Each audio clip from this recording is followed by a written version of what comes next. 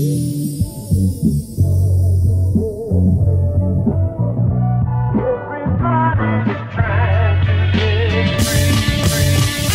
up everybody, I'm Seth Fowler, and today I went sneaker shopping in Harlem on 125th Street, and the first place I stopped was the Foot Action, and I've got to say, this Foot Action was pretty great, and I think that's a theme that you'll notice throughout the entire video. Every sneaker store in Harlem had like some really interesting surprises, which kind of blew me away. But I mean, the first thing we saw were these Air Maxes right here, not too bad. Of course, the Air Max 270s, which I just reviewed recently, which you guys should check out. A pair of shoes that I'm actually really excited about. I think they look great. Next up, they had the SF AF1 Highs, this sort of new cut of the shoe, except this time around it had this sort of like paper or like recycled material feel to it, which I thought was really interesting. I also really like this colorway too, because I don't know, the other ones were just a little too much, but this one seems really nice and really subtle. Not a shoe that I really need in my collection, but overall not a bad looking shoe for sure. The bottoms are a little dirty though. Next up was the Air Moneys, and these look pretty nice. I think this colorway is my favorite. The white red ones don't really do it for me. You also had the Rockefeller Air Force One Lows, which is kind of a surprise to see sitting, but I mean obviously this pair's been here for a while because it's so dirty and people just keep picking it up. Not a bad looking shoe though. You always got to check out the Nike basketball section. There's always some pretty solid stuff here. Of course, the graffiti LeBron 15s, which might be in the running for one of my favorite colorways of the LeBron 15 because I really like the sort of more simple and clean colorways. That gray colorway is also not bad either. The Jordan wall was where there was actually a couple surprises. Of course, as you saw when we were going down, the Chinese New Year's were there. You also had this one right here, the Bread 13s, which is a shoe that I still haven't picked up yet. I probably should. I mean, this is just such a great, classic, clean colorway that I really need to get in my collection for sure. They also had the Wheat 6s, and of course, here again are the Chinese New Year 6s, which is a shoe that I reviewed back at this Jordan Brand event. A shoe that when it dropped, I just decided against it because it was a little bit pricey, and it's not something I could really wear too often, although it's not a bad shoe. This is another surprise, the Equality ones that dropped back in February. This shoe actually sold out online, and I went looking for it the day that it dropped and I couldn't find it, and now for some reason it's sitting up in Harlem. It's a pretty nice looking sneaker. It's got this sort of split look with the white and black. And then of course you had the fake out Air Jordan 1 Royals, which are a mid-top version of the shoe. They're sort of almost the Royal colorway. The black area is actually not black, it's sort of a dark navy, so it's not exactly the Royals. Next up we went to the Adidas section, which had its own storefront, but it was still part of the same store, which I thought was kind of interesting. There was actually a huge amount of stuff on sale. You got NMDs, you've got City Socks, you've got Ultra Boosts, all sorts of crazy stuff. Of course, these EQT 9317s, which I think were going for about $100, which is not a bad price for this shoe. I might actually pick up a pair because I heard that there was some on the Foot Locker on 34th Street going for like $70, which I might actually run over there and grab. But they had the Gore-Tex NMD City Sock Highs, and the City Sock 1s are my favorite out of the two versions of the shoe. I think they just look cleaner. Of course, we found some Nikes that matched Tom's entire outfit. It was kind of crazy.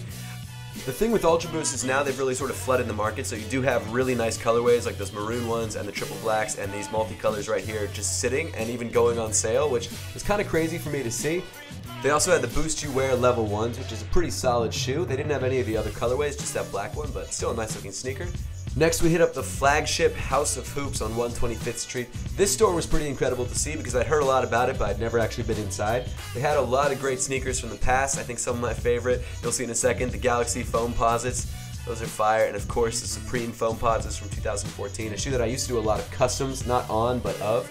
And then this was the rest of the store. They actually had this signed Rockefeller wall right there with a lot of different signatures on it. I'm not sure if it was just people who were there when the store opened or if it's actually people from that record company. I have no idea, I just think it looks really cool. Then they had the Just Done Air Force One Highs, another sneaker that I really like, and it's also surprisingly heavy. I didn't realize it was this heavy even though I'd seen the shoe before. They also had these foam posits with the replaceable Nike checks. An interesting concept, a little boring in my opinion, but still a cool shoe. Next up we hit up the Nike basketball, I guess Air Force One wall, and I found these LeBron 1s sitting in the wheat colorway.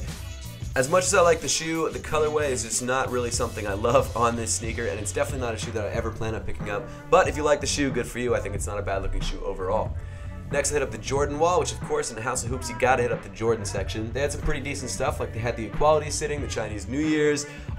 They also had some pretty insane Jordan sitting, like these Bordeaux 5s, which they are a really great shoe. They're way overpriced at $400, but they're definitely a clean looking sneaker, something that I would pick up if I ever found it for like under $200. Next up we hit up Jimmy Jazz on the same street on 125th. In fact, I think every store we hit up was on 125th. But Jimmy Jazz is a pretty excellent sneaker store. There's a couple all throughout New York. It's not one I frequent, but it's one that I definitely respect and I like. Their Jordan section was pretty impressive, and you'll see in a second why. They actually had a lot of really crazy older stuff sitting, and I don't know if it was like a restock that just never sold out, or it was just sneakers that they've literally had for that long, which I kind of doubt. I mean, they got the Marvin the Martians. I'm just really surprised to see those anywhere.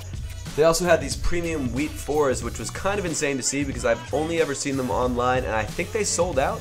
In fact, I know they sold out. But definitely a clean looking sneaker, and I think that this shoe was actually on sale. It retailed originally for $400, but it was selling for $299 or $100 cheaper. So again, kind of a surprise to see sitting. They also had the UNC 11 lows, which is another clean sneaker that gets really destroyed when it's on display because people keep touching it, it turns brown. I know it's a weird comment. But here's the Bulls over Broadway 10s, and this is a shoe that I think released back in like 2014, 2015. I don't remember when. I think it was for All-Star Weekend. I could be wrong. But a shoe that I just really didn't expect to be sitting there. Next up, we hit up the Atmos store, and honestly the reason I hit the store up is because I heard that they still had some of the Animal Pack left over. They didn't, unfortunately, but it was cool to see this store for the first time. Another shoe that I saw that they had that I kind of dig is these camo dunk lows, and I've never really been into dunks, but these actually look pretty clean. If I skated, I think they'd be awesome to rock. They had a pretty decent selection of Air Maxes, as you would expect. A lot of stuff that you see around sometimes, but not a lot of places. And then the last place we hit up was Champs, and this is where it got a little crazy. They had the Derek Jeter 1s.